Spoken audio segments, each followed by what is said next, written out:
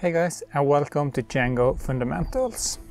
In this tutorial I will talk a little bit about how the different parts of Django are connected and how they are working. So let's begin with what is Django actually. Django is a web framework based on Python which simplifies web development by providing tools and structure we need for building efficiently and reliable web applications. When it comes to different web frameworks, they usually follow an architectural pattern called Model View Controller or MVC. Django also does this, but Django calls it Model View Template or MVT. When we are building a web application using Django, we need a Django project. You can think of this as a skeleton. It usually exists of multiple apps with some files with different functionalities and features. And these are what I want to talk about in this video. Let's say that we have an app. This can be an app for a blog, a cart in an e-commerce website or similar. All apps comes with a few different files when we create them, and this is what all of them do. Apps.py. The apps.py is sort of a configuration file for this specific app. You can specify things like the app name, the admin label and similar. Tests.py. The tests.py is a file where you can write automatic tests for testing our models, views and similar to make sure that everything is working. Models.py. The models.py is where you create Python classes for defining the structure and behavior of database tables. Django uses an ORM layer which makes it easy to interact with the database. So when you're defining a database model, you set up the fields you want to store, what type of data you want to have and similar. Here you can see an example of a typical Django model. First we import models from Django.db, which tells Django that we're going to use this functionality. Below here we define the class just like a Python class, where we pass in models.model. Then we specify the fields that we want to have in the database. Here we have a title, which is a char field, which is typically used for short sentences. Then we have the body, which is a text field, which is more typical for long texts. And then we have the created at, which is a date time field, which is to keep track of when this post was added to the database. There are many other fields type you can use as well. Below here we specify something called a class meta and set the ordering at -created at. This is to set the default ordering for this model. You can specify other fields here as well if you want that.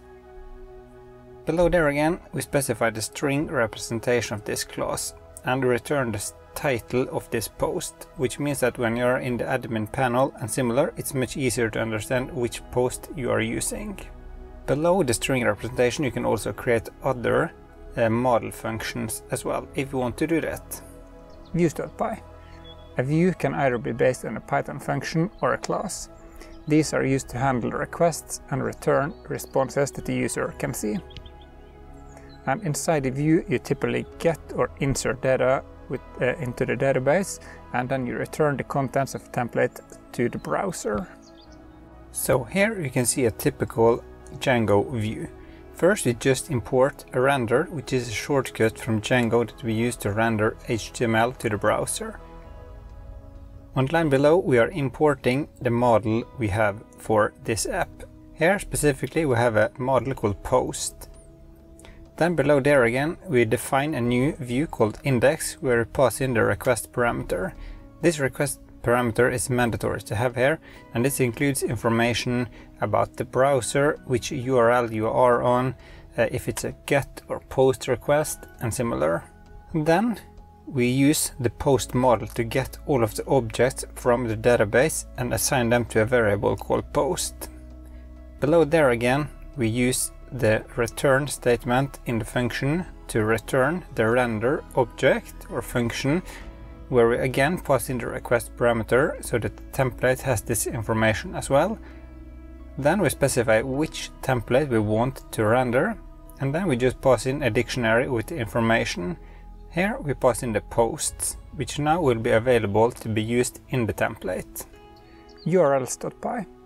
Inside the urls.py file, we've defined routes or URLs and mapped them to a specific view so that Django knows which view you want to render based on the URL you are on. Here you can see a typical example of a simple URLs file. First, you just import path from Django URLs so that we can use this function. And then we import the views file in the app we are in. We want to have a separate URLs file for each app in our projects. Then we set up the URL patterns, which is the list of all views or pages that we have in this specific app. First, we have a path which is empty, which is usually the front page, which links to views.posts, which is a view. And then we set the name, so it's easier to reference this URL or path different places in the project. Below here you can see how we can make a URL dynamic by specifying that here we are expecting an integer called pk. This will then be a part of the parameter of a view. Admin.py. The last file is the admin.py file. This is used to register models with a built-in admin interface. You can also configure how they are shown, add filters, search functionality and similar. And then here we can see a very simple example of an admin.py file. Here we import admin from django.contrib so that we can register models with the admin interface. And then we import the post model that we have in this app. And then we just say admin.site.register and pass in the model, which here is post. So the flow for Django is something like this. A user enters the website. Django uses the urls.py to find which page or view to show. And when a view is loaded, that typically interacts with the database for pulling information, etc. And then the view is also used to load and render a template with the information from the database. And that's basically how Django works in a nutshell.